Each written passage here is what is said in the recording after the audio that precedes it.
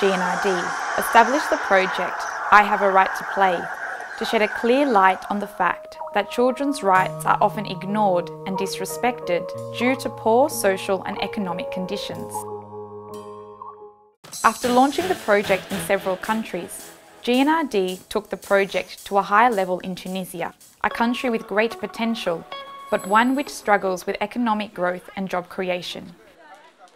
GNRD supported 2 orphanage centres for vulnerable children and conducted intensive groundwork in the form of needs assessments and evaluations.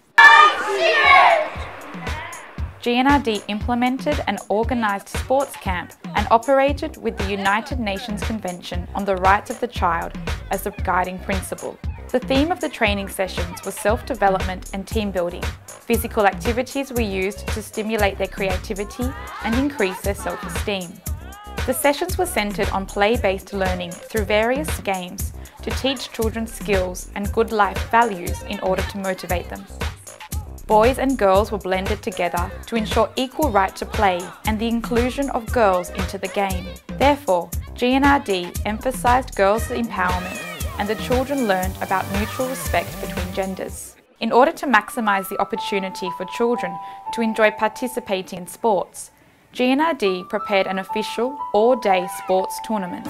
In light of Tunisia's recent democratisation, GNRD utilised the opportunity to introduce the children to democracy in both theory and practice by making voting for captain an important element of the tournament in order to awaken their democratic consciousness. These elected captains were given an opportunity to develop their leadership skills.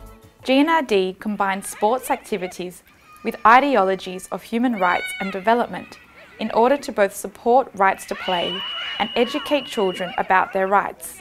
Therefore, the children competed in the name of peace, equality and unity.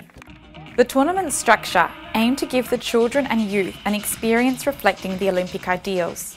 Participation was the most central element, ensuring that every child got the opportunity to participate, free from discrimination. GNRD observed that the children learned the value of teamwork to achieve success, and they improved their behaviour, confidence, tolerance and social connections. The project promoted significant public awareness about children's rights and will now multiply as it evolves into an international phenomenon.